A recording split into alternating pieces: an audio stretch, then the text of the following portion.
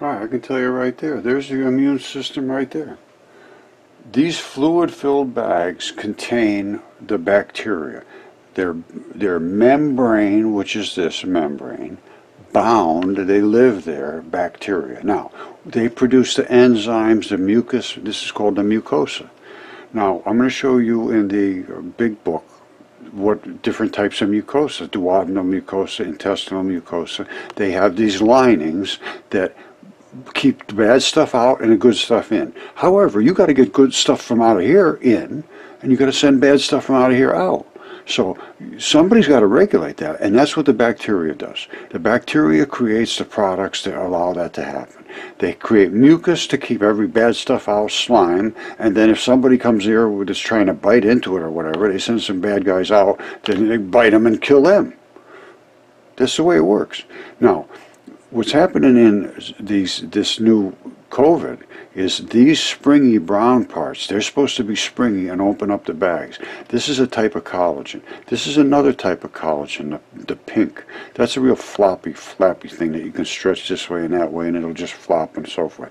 The springs will come and pinch and twist and so forth, but they want to come back. The balls anchor them. And this is all from my Mudfossil research. I fully understand this extremely well.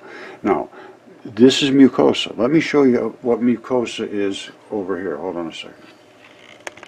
All right, as I told you, cancer is an invasion. These are your membranes. That's the mucosa. This is the interstitium.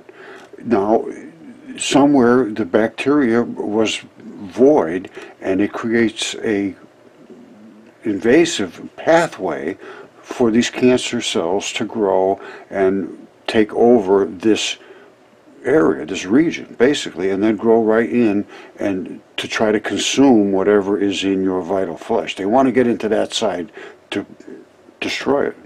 Well, it will end up being destroyed because they want to grow there. Basically, that's what it is. They just want to grow. They just want to live like everybody else. Cancer research from the United Kingdom.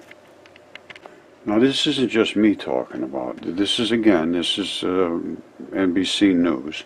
Cancer Moonshot panel focus on immune therapies.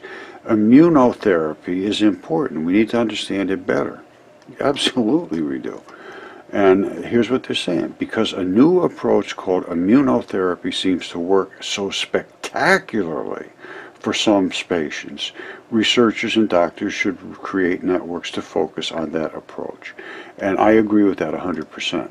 And what we need to do is see if this is, what we have to do is see what bacteria are living in these regions. And if it's just crazy, well, then I was wrong. But if a certain type of cancer